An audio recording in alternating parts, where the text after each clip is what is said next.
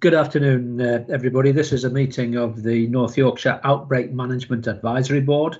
I'm County Councillor Carl Les. I'm leader of the County Council and I chair this board.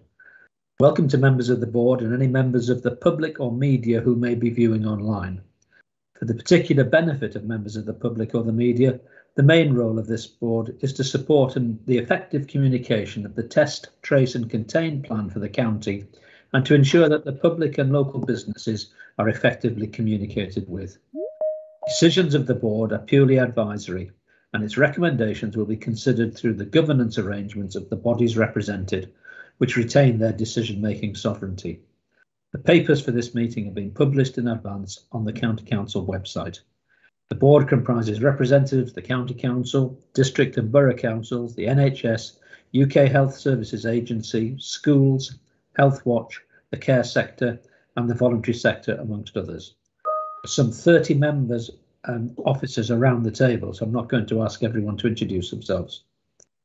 I understand that Katie Corner from the UK Health Services Agency is with us today, so welcome, Katie. Can we now move to apologies for absence? And Patrick, I'll come to you, please. Thank you, Chair. Good afternoon, members. Apologies have been received from Councillors Mark Crane and Stephen Watson, also from Richard Flinson, Richard Webb and Dr. Sally Tyra, and also, Chair, from Amanda Bloor, Jane Coltup, Simon Dennis and Mike Padgham, for whom Andrew Dangerfield, Mark Copley, Nicole Hutchinson and Bev Proctor, respectively, are substituting. Thank you. Thank you very much, Patrick. Can we then move on to the notes of the meeting on the 29th of October? Are people happy with those as an accurate record of the meeting we held? Seeing a few nods around the screen. Okay, so does anybody have any matters arising from that meeting, those minutes? No. Okay, so let's move on then. Does anybody have any declarations of interest to make today? Again, I can't see anybody's hands going up, so I presume that there are no declarations of interest. And does anybody have any other business that they want to notify us about at the moment so we can plan it in for the end of the meeting? Again, I can't see anybody indicating. Okay, so let's go to the update on the current position in North Yorkshire. And I'm coming straight to Louise for this, please. Louise? Yes, thank you, Chairman. Louise Wallace, Director of Public Health for North Yorkshire. So I'll just give the usual update in terms of the public health intelligence, the situation of COVID across the county as of today. So, Pat, you could have the next slide, please. Thank you. Excuse me. As you can see, looking at the lines on the bottom graph, North Yorkshire is actually tracking above the England average, which it has been for a few weeks now. And that is, as you can see, not been the case necessarily for some parts of the pandemic where we kind of tracked a little bit beneath or at the England average. What we're seeing in terms of cases across the county is still most of the cases in our younger age group, our younger population. And I'm sure when we come to our schools update, Ian might want to say more, because we're certainly working with schools and making sure that we can support as needed to try and get to those rates down. It's not obviously exclusively children and young people, but we are seeing the highest number of cases still in our younger age population. So as you can see, the England rate is lower than North Yorkshire. So England's at 427.1, I think that graph says on the bottom, and then North Yorkshire is 5.6.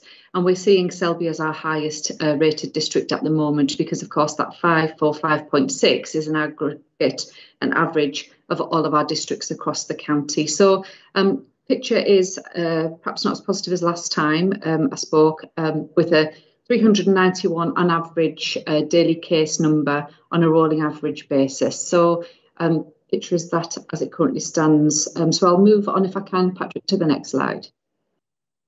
Thank you. And that just gives a bit more detail of the breakdown across each of the districts. And as you can see there, as I've already referenced, Selby is highest. I think before half term, we saw Harrogate go over the 7-day rate per 100,000 population. But as I say, we have been taking proactive measures to work and get messages out, particularly to encourage people still to wear face coverings in enclosed spaces or when they come into contact with people they don't necessarily frequently meet. And we've been trying to promote messages around perhaps wearing face covering on school transport, and in Selby encouraging face coverings to be used in education settings in communal areas. But I'm sure education colleagues such as Ian might want to say more.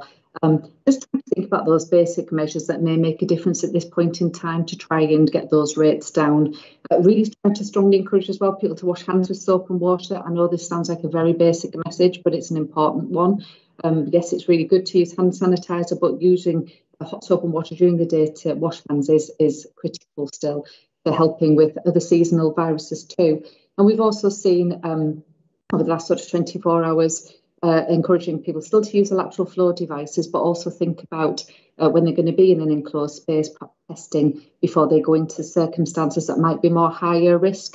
And that would be when somebody was in an enclosed space or perhaps coming into contact with somebody who may be in higher risk of the consequences of COVID. So just again, thinking about the options that we've got around reducing the risk of catching the infection, COVID infection. So making sure we do those basic measures still.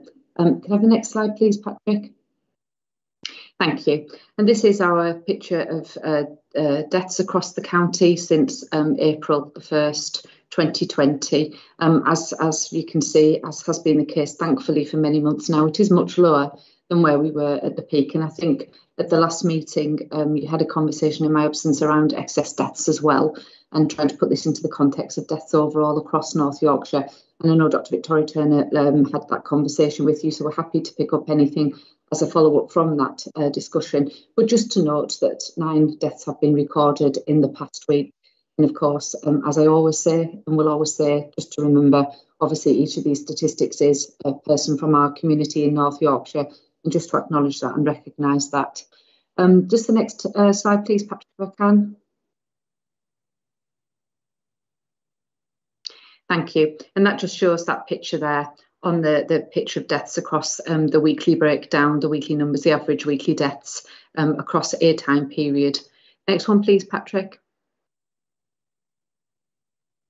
Okay, and they're just the data sources that obviously we use just to ensure that they're reliable data sources that we're using in order to get the messages across and inform members appropriately about what's happening in the county around our COVID infection rate. But just some basic messaging still, and I know we'll have a comms update later on in the meeting, Chairman, but just for now, I'll pause and take any questions that anybody might have of me. Thank you.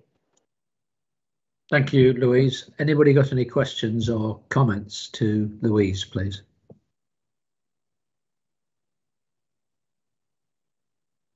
Can't see any hands going up. Oh, sorry, Ian, please.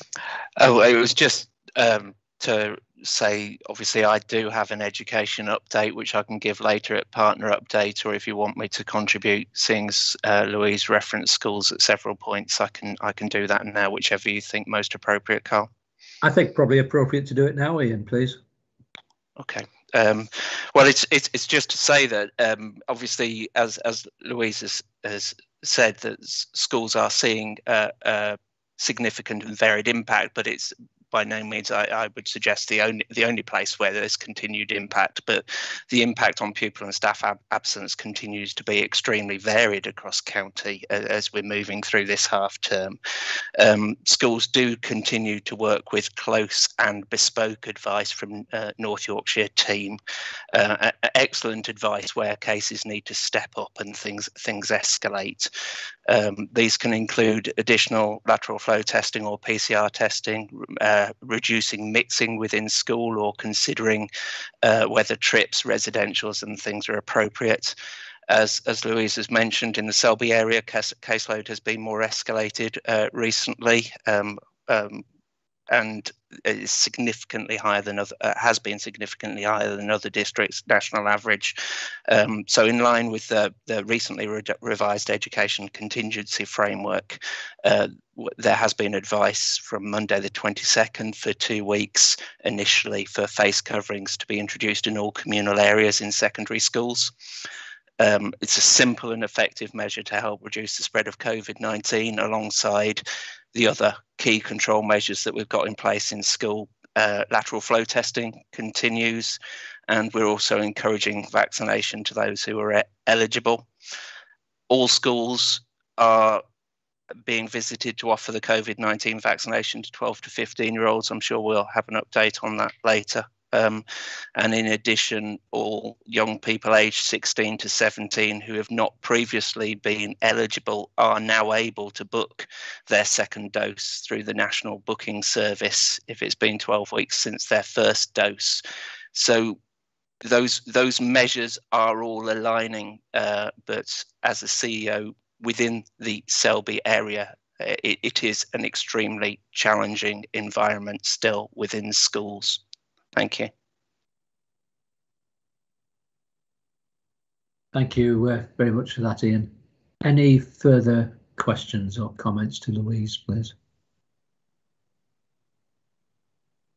Okay, I can't see any hands going up. So, Louise, does that complete your section? Yes, thank you, Chairman. It does. Okay, thank you very much, Louise. Can we then move on to events? And I'll come to Victoria for this, please. Yes, thank you, Chair. I'm just going to give a verbal update today. I have turned my camera on. I hope you can see me, but apologies if it's a bit shaky or if it's still a black box. But hopefully you can hear me if nothing else.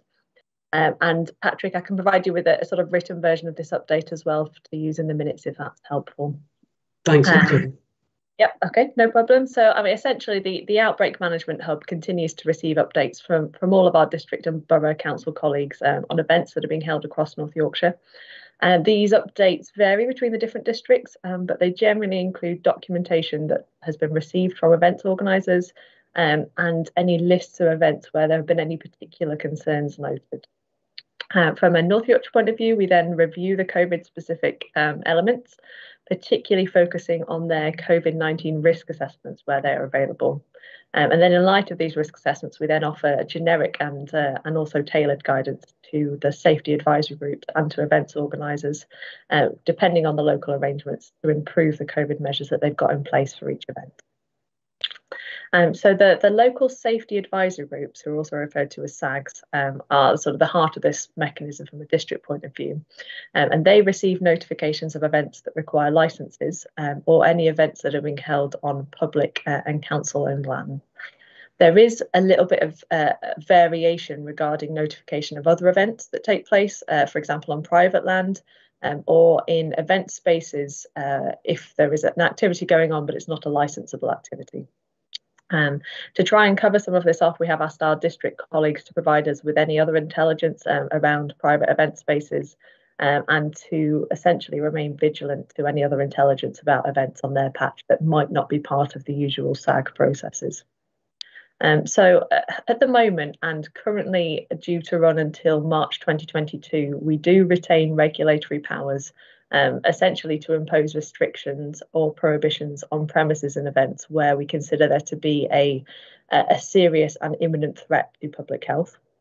And we do continue to make recommendations to events organisers on reviewing their documentation, reviewing it regularly in line with any local changes. But we do try and take into consideration the balance between public health and also the economy and the sort of wider living with COVID environment as well. We did send some targeted guidance out for venues around half-term events a few weeks ago, and we have also now done some specific work in recent weeks to prepare for festive events around the Christmas season. So we've written some new festive guidance that has been issued to all events organisers known across all of the districts, and also to any destination event spaces that are in each district. The guidance has also been shared via our Stronger Communities colleagues through their local networks as well, to others who might have been missed. The festive guidance outlines the expectations from us focused around 5 key measures really to try and make events safer from a COVID point of view, and does clearly state the regulations that the council has to impose restrictions on events that do pose, as I said, a serious and imminent threat to public health. So the guidance covers, firstly, communicating key measures to both staff and attendees before and during the events. So there's guidance on displaying signage, on measures around hands, face, space and ventilate, alongside providing, for example, hand sanitising stations and supply of face coverings. There's also advice to help reduce or prevent prolonged close contact between different groups attending. Again, further advice on cleaning and ventilation. There's particular mention of higher risk activities, higher risk for transmission of COVID, which includes things like singing. And again, there's information on any associated mitigation measures that we might be recommending for that. We do continue to promote testing before attending events, which fits in with the new government announcements in the last 24 hours promoting lateral flow tests before higher risk activities, including things like Christmas events and Christmas shopping. And finally, as I said, we do note the regulations surrounding the guidance and the point at which things may escalate and be deemed in scope of restrictions or cancellations. So as I said, the guidance is based on the key risks identified by reviewing their risk assessments from events organisers and our knowledge of the local and national picture of COVID transmission. And the aim of the guidance is to give organisers clear and key identifiable high-risk activities, again, with a particular festive slant at the moment around things like travel, concerts, etc., and outlining any mitigations or alternative arrangements that they could put in place to reduce the risk. So district colleagues have been asked to provide an up-to-date list of events that are happening in their patch over the festive season that's collated centrally through Resilience Direct. And they've also been asked to share any documentation with us for any event that they are concerned about, and also support us in asking for documentation where we have expressed concerns ourselves. So as I said, this is in light of the response to the changing prevalence of COVID-19, both locally and nationally, as Louise has just set out, but also takes into account some of the public's change in perception around risk. And again, I've already alluded to the change in testing stance in the last sort of day or so around lateral flow testing, where we were previously recommending everyone to take a regular lateral flow test twice a week. Whereas now the language has changed to essentially recommend a test if you're going to be in what they're calling a high risk situation that day, or before you visit people who are at high risk of severe illness. So that's generally, again, when you're in crowded and indoor spaces, or if there's somewhere where it's poor ventilation. And there's been quite a lot of media coverage about that in the last 24 hours. So hopefully that will encourage more people to take a test before attending any events. So it's quite a lot to go through. The local guidance I've just referred to is all published on our website, so people can look for themselves, and also people who may want some guidance to support with their own smaller events, they can have a look and see what the key points are. So I'll put a link to that in the chat box in a second. And I guess I think we said we'd update on some of the key events themselves. I mean, there are a number that we are looking at across the SAGs. For ease and for time, I'll put a list in the box of the main ones, but the majority are Christmas markets at various towns across North Yorkshire, starting this weekend and running up to Christmas in some places. I think, Chair, that's all the points I wanted to make, but happy to take questions. And I also just wanted to thank Jess Marshall, who I think has been able to join us on the call as one of our health improvement managers, who has been instrumental in leading a lot of this work, and I know has been a really valuable link for our district partners. So that's it from me, Chair, unless there's any questions. Okay, thank you very much, Victoria. Open it up. Any questions, please, or comments to Victoria?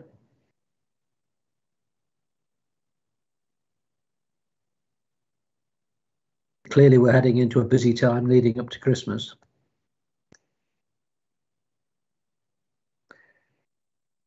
No, it looks as if you've given us all the information we need, Victoria, so thank you for that.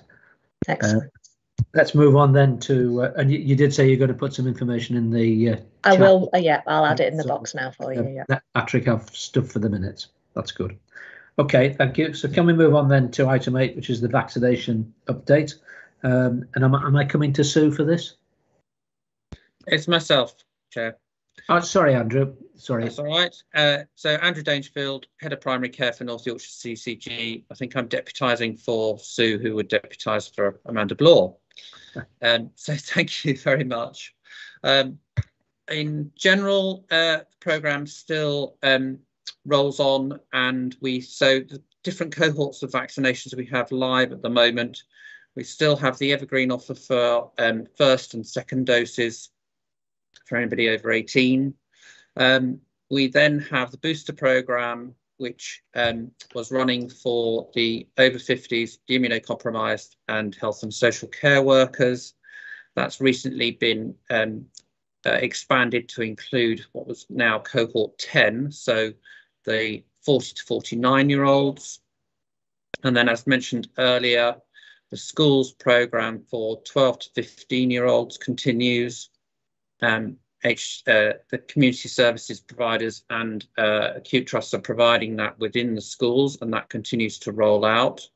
It hasn't been as fast as we would ideally like, but that it continues and is working quite well now. We then had the recent update to the guidance that 16 and 17-year-olds can receive a second dose. And then we have the immunocompromised who will receive a third primary course dose at any time 8 weeks and beyond after their second dose.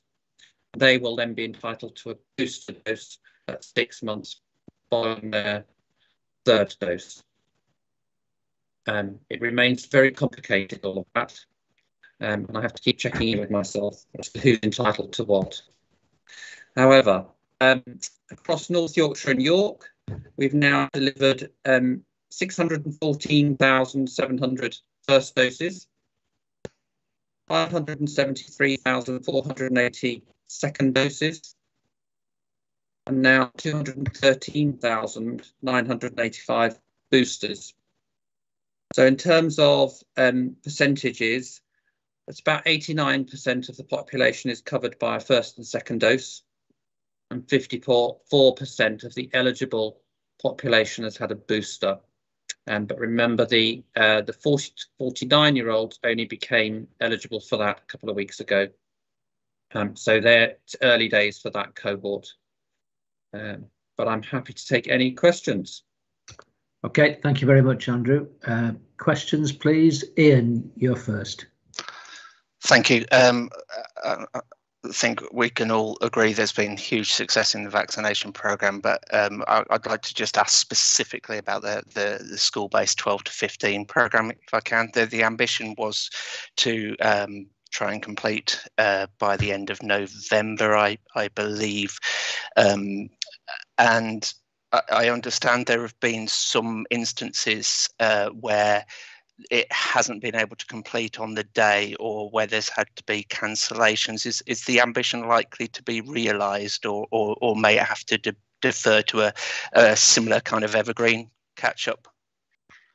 So I think there is a not insignificant risk that the programme will need to continue beyond the end of November for various reasons. So staffing capacity has been an issue within the schools programme. But part of the programme does include revisiting any schools where there were pupils unable to be vaccinated for whatever reason, due to sickness, etc. So it's also been bolstered by some community pharmacy sites, in particular, have been approved to carry out vaccinations for the 12 to 15-year-olds outside of school hours. So they have been providing that after school and at weekends in some cases, but not all are approved to do that. So we should see that programme start to pick up further pace now.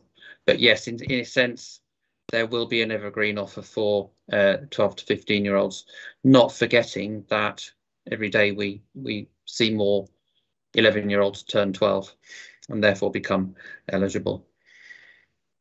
Okay, thank you. Okay, thank you, Andrew. Thank you, Ian. Anybody else want to come in with any questions or comments to Andrew? No? Okay. Well, thank you for that. Thank you for the presentation, Andrew, and the information. Thank you. Let's move on then to the communications update. Unfortunately, Mike James can't be with us today, but he has circulated a short written report. Can I just suggest that we take any comments on that if we just need to note them for the minutes? And if there's any questions, Patrick will take them away and get an answer for us. So anybody got any comments or questions to the communications report?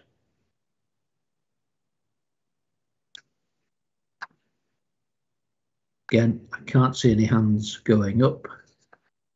So let's move on then, please, to partners updates, and we'll run down the list. Helen, please, you're first from business and the LEP. Thanks very much, Carl.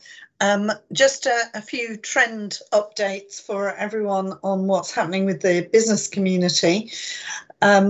The transport problems that we've discussed at previous meetings continue, particularly relating to shortages in freight capacity and HGV drivers, and some of the logistical issues go back further than that to some of the Brexit follow through. Businesses are facing quite significant pressure on input costs. Fuel prices are a part of that, but it's broader than that as well. And in some sectors, there are sharp rises in salaries, some already showing and some projected. So quite a lot of pressures on businesses in various different ways. However, there is still considerable business confidence. The business confidence indicator for the region is above its historical average, which I think is a sign of the stoic and passionate enthusiasm for business growth across the patch. Likewise, we're also seeing forecast for employment growth. So I think in summary, businesses are feeling challenged, but are rising to those challenges and are optimistic about the road ahead, subject to what we turn out to be facing in terms of COVID over the winter. Thank you very much, Carl. Okay, thank you, Helen. Move on to is there anybody here from the care sector? Yes, yeah, hi. Hello, Chair. Thank you. It's Bev Proctor from the Independent Care Group. Hello, Bev. Right. Hi. Yes, thank you. Just two main points just to make the board aware of is the continued workforce shortages across the whole of the health and social care environment continue to be incredibly challenging, creating lots of impacts. One of the things the social care sector are struggling with at the moment is creating that capacity to meet demand. So we're seeing lots of issues around trying to source domiciliary care and care home provision in communities. We're working very hard with the council and the CCG to look at alternative pathways and ways to work. So yeah, it's just still a bit tricky out there. Okay, thank you, Bev. Can we move on then to Health Watch and Ashley, please? Yeah, hi, thanks very much. Just two quick points really. Firstly, that we aren't receiving that many calls around the vaccination programme, which for me means that people are happy and it's going well. So that's a good thing. The major, I suppose, concerns we're hearing about, and in a recent report that we did, is people's experiences and how COVID is impacting on their mental health. So it's very much around, I suppose, delays in services, lack of access to services, but most of those are as a result of COVID. I mean, so we are liaising with the TZS Weir Valley and with and around the primary care networks, just make them more aware of that.